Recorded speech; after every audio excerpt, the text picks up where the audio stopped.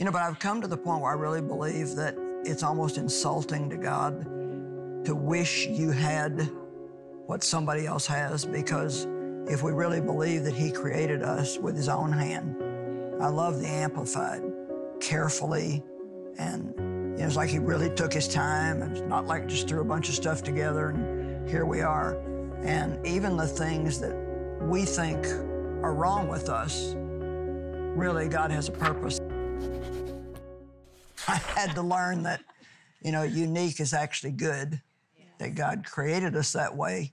He's kind of fixed us to where not one of us has everything, because we would just be so full of ourselves if we did.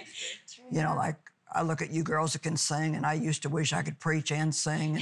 And, but I've come to the point where I really believe that it's almost insulting to God to wish you had what somebody else has, because if we really believe that He created us with His own hand, I love the Amplified, carefully, and it's like He really took His time, and it's not like just threw a bunch of stuff together and here we are.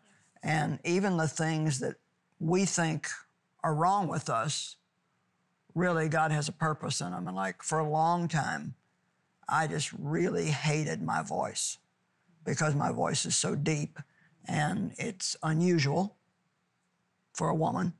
And I would always get, like I could pick up the phone and call the desk in a hotel. Yes, sir. Yes, sir. I even called a spa one day to make an appointment to get a facial, and they asked me if I had any facial hair. And I thought I wasn't tracking with her. And so I'm thinking... I know exactly. I was going to say that. Well, I'm thinking, well, I have this right here. We've all got a little peach fuzz. And I said, exactly. And she said, no, I mean, do you have a beard or a mustache? And I said... Now, there would have been a day when that would have just done me in, but because now I know who I am in Christ, I got such a big kick out of that, and I've been able to tell so many funny stories about it. And so we do need to embrace our uniqueness. Yeah. I'm really tired of the phoniness, and I really want people to know that you can't be authentic unless you embrace your uniqueness. Yeah. Because otherwise you always feel like you have to try to be what you think everybody else expects you to be. Yes, exhausting. And like the thing with my voice, after God called me to preach, now my voice goes all over the world. And so a lot of men listen to me as well as women, and not to be insulting to you ladies, you have nice little sweet voices, but I think that men would have a harder time listening to me if I was just... Yes. Absolutely. And so God knows what He's doing. Yes. Bottom line, God knows what He's doing. Anybody else ever had any unique characteristics that they had a challenging time with? The funny thing is that I knew I should have brought a pen when you were going to be the one that was out here, because that statement, I'm like, I'm going to write that down, where you said it's basically an insult to God to wish that you had. I've actually never really even fully viewed it that way. And I think just that one statement, it's like, hey, thanks for joining us today, bye. Right? Because if people can get a hold of that it's an insult to God, because how He made you and equipped you and designed you was His idea. Right. And so to think that you're less than, and sometimes I have to tell myself that on the daily, sometimes it's weekly, but just to remind myself of, okay, it's okay that you are in this way, because it's exactly how He equipped you to be. And I find that where I struggle, I have to be careful. I've got 3 daughters. And so when I have what I call negative self-talk, like, oh, Lord, I just wish my legs were longer, or I wish my whatever, or I wish that this was different. Not only is it affecting us because not only are we thinking it, but we're saying it, and then we're hearing it being said. So there's this cyclical thing that's happening, but then my kids are hearing me say it. So then my girls are aware of everything I say and how I feel like I'm falling short. And then you realize living in such a way where you feel less than doesn't just affect you. It actually is affecting everybody around you. And that's why I'm actually gonna write that down and take that home to the kids. I think too is when I start thinking of, even so I had sons, and when you have a child You don't want that child insecure about anything. And this is the way God made you, you know, just because you're little or just because you're this or you're that. So a child is what relates to me, just like you, Natalie, pouring into your child that you never want them to be insecure. That's what God does to us. Right. Yes. He pours in through his word who we are in Christ so that we're never insecure. We're never looking at them wanting to be like them because we need them. And that's why God makes us, I believe, not have everything, because we need each other much, you know. Yeah. I went through so many episodes of trying to be like somebody else because I didn't feel like I was a normal woman. You know, I had a call on my life, so I had different interests than what some women would. And I didn't realize it was the devil, but, you know, I would hear this message, you need to just calm down and forget all this preaching and teaching stuff and just be a normal, regular woman. And so there was a year in my life, I had taught home Bible studies for 5 years in the beginning of my ministry, and then God said he wanted me to stop doing those. Behold, I do a new thing. Well, I thought I was just going to take on the world right away. And I just kind of got set up on a shelf and didn't do anything for a year. But I look back now and I realized during that year, that was when God set me free to be me, because I tried, like, I had a neighbor who was very artsy and crafty, and she made her family's clothes. And did she cook? She cooked, and she had a garden, and she canned, and, you know, so she talked me into taking sewing lessons. Back then there was something called Stretch and Sew. And I got a sewing machine, and I tried to make Dave a pair of shorts, and when I got finished, the pockets were longer than the legs. And I mean, it was just, I hated it. I hated the sewing machine. I hated doing it, but I felt like I needed to be a normal woman. And so she had a garden with tomatoes, so I say we planted tomatoes. Dave said he planted tomatoes. This is an absolute true story. We were gonna pick them the next day and can them. They were beautiful.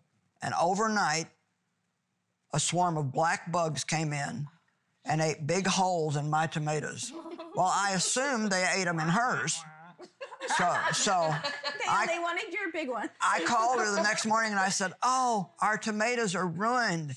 Some kind of bugs ate holes in our tomatoes. And she ran out and she said, mine look fine. Look, your tomatoes are ruined. And I'm like, okay, God. Now, I prayed over these tomatoes, and he said, you know what? I have no responsibility to protect your tomatoes because I didn't call you to grow tomatoes. Wow. Amen. Amen. Wow.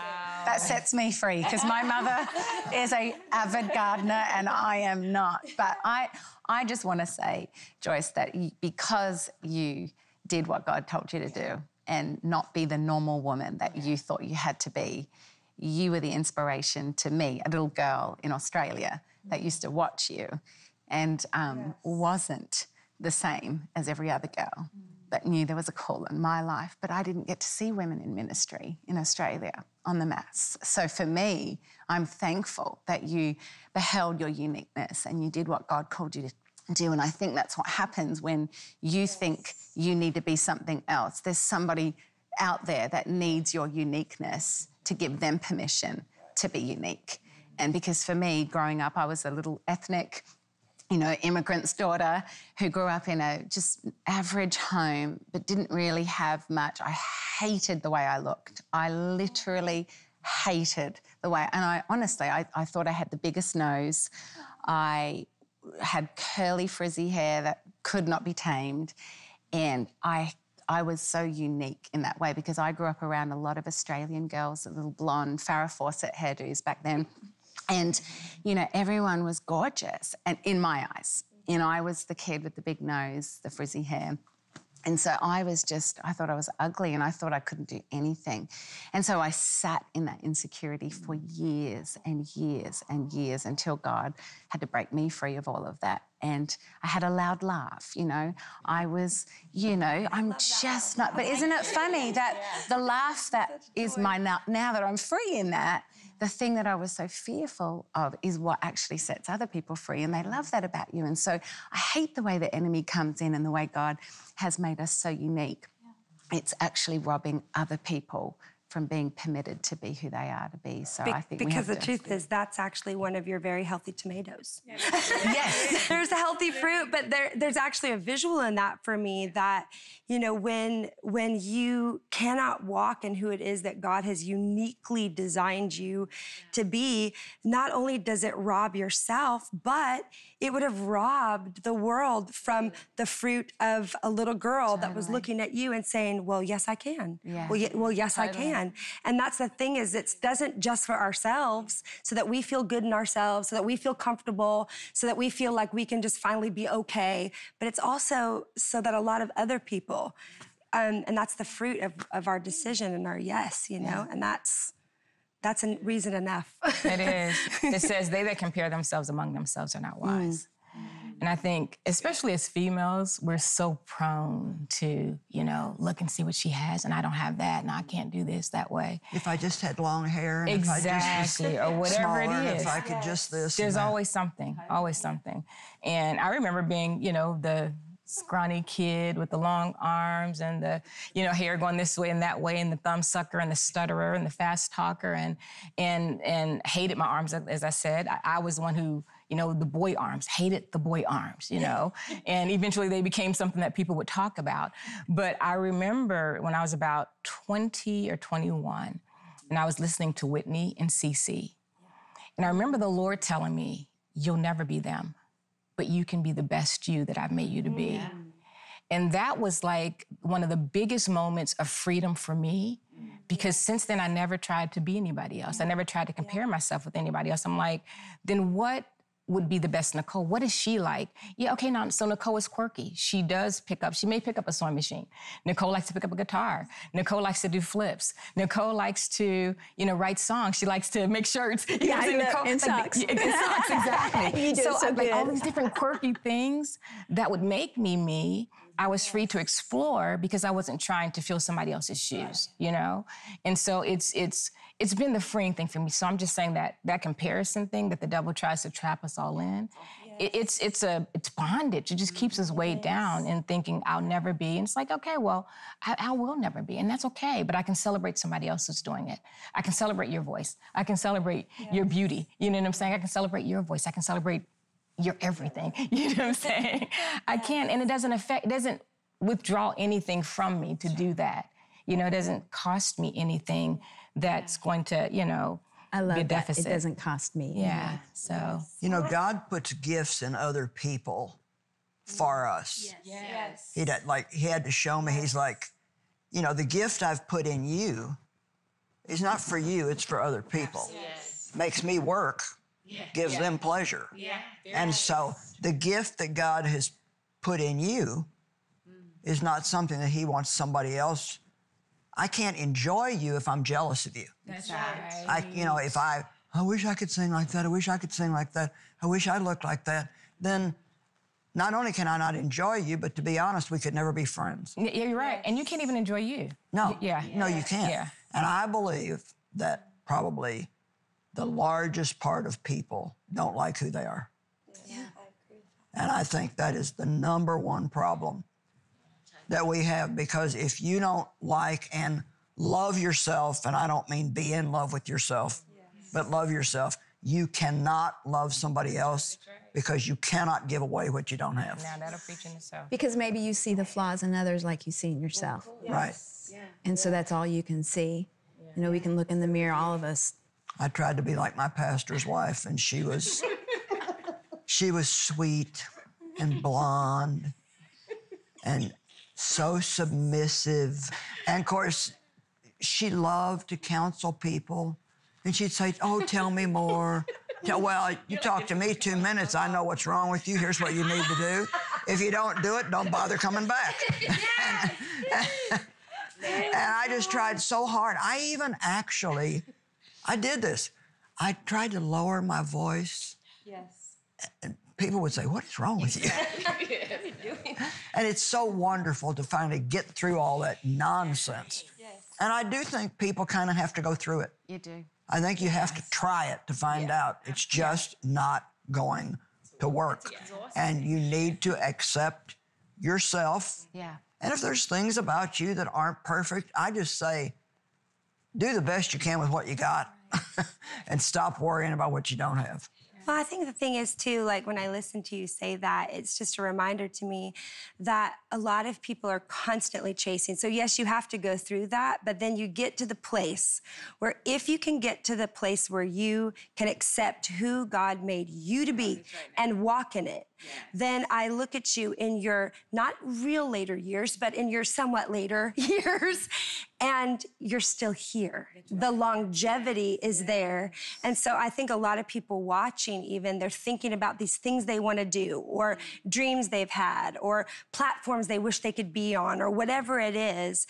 And they don't ever get, so they're constantly chasing what this person and then it didn't work out. And they're chasing what this person, and if they could only get to the place where they can accept, which I'm preaching to myself, you get to the place where you accept who you are and what God's called you to be. I remember a time, and I think we would identify a lot in this, being just on a platform in an entertainment sense, right? Even though it's ministry, it's still the pressure of a record company thinking how you have to look and how you have to sound and how you have to sing. And I went through so much insecurity because my voice is my voice, right? It is what it is. It's power. It's loud. It's strong. They thought I was white. They thought you were black. Right? Exactly. I don't know how to do it another way. And I would look at other people that were like, that was the sound of the moment, you know? Be like, well, you need to be more like this. So then you try to record something. You're like, that's not even me. And it doesn't work. And it doesn't work. And then you're like, well, I'm trying to be this and try to fit into this. And they bring you a sound from pop music. Well, that's what's working. And I remember just going through those first probably 6 to 7 years of my music career of people telling me all the things I needed to be because what I wasn't going to work. It was too gospel to be a white girl. It was too loud. It was too strong. It was too... And you know what? Here I am 22 or 23 years later because I made a decision to be true to what God put in me and who I am and how he created me. And it wasn't going to be for everybody. And you know what? That's okay. It's okay if you're not everybody's cup of tea. You don't have to be. You just have to be true to who it is that God called you to be. And that's where the longevity comes when people go, well, I want to stay the course. Stay the course by staying true, not just to you, but staying true to who he has created you to be. Yeah, and Natalie, I think when we both came out, I'm a lot older than you. I'll just say that. Yeah, I'm gonna put that out there. Yeah. So yeah, I'm gonna say that. But I'm gonna say because I was 33 when the Redeemer album came out. You know what I'm saying? So by then I had already had a chance with my trial and error of this is who I am, this is who I'm not. So at that point I was able to say, you know, what you hear is who I am. And at least if you don't like me, you know who you don't like. So I was committed to, I'm not gonna sing what's not me. Because I was 33, I was a little older. You know what I'm saying? When you're younger, a lot of hands are on you trying to mold you into who they want you to be. But I was a little more on the stubborn side of like, no. So, you know what I'm saying? So who I am, if you go back 20 years and listen, it's still who I am. Funkabilly. I'm gonna do something crazy, something funky, something out of the, because that's who I am, you know? And so I think the more we are able to embrace our uniquenesses, the freer we are to just be who God has called us to be. You know, a lot of people are extremely talented. I mean, they can paint, they can this, they can sing, they can, you know, cook, they can all kinds of stuff. And when I say this, I don't say it in a self-deprecating way, but I don't have many talents. My main thing is I'm a good communicator. I'm a good writer and a good speaker. And I can get my point across. And I always say you may not like what I said, but when you leave, you won't be confused. Right. Yeah. You'll know what I said. Yeah. You'll know what I said. And I just think that there's people watching today and you don't feel like you're very talented.